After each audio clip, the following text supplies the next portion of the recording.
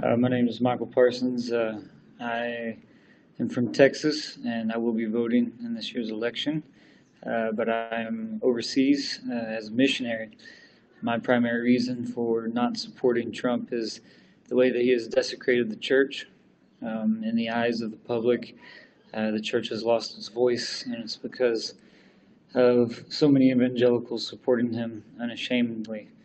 Uh, it reminds me a lot of Dietrich Bonhoeffer in the 30s and his warning to the German evangelical church, which fell in love with nationalism, and we all know the extreme that went to. I don't think it will be the same extreme, but I definitely think that as a country, our democracy is at risk, and that he has actively infiltrated the church and uh, destroyed our voice to be able to speak the truth to the world. So this is my main reason for not supporting him, and for the first time in my life, I will be voting Democrat come this January, or this November.